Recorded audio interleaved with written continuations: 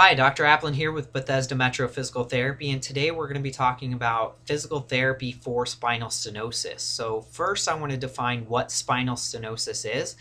Stenosis is essentially narrowing of any canal in the body. So when we're talking about spinal stenosis, we're specifically referring to that canal that houses the spinal cord. So if this is the spinal canal, spinal stenosis would be just closing up of that canal around the spinal cord.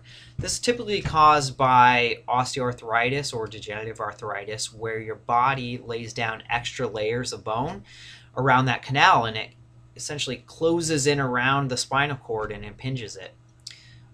This can become very serious because it not only causes pain but can also cause tingling, numbness, and weakness into the extremity, whichever area is affected, whether it be the neck or the lower back.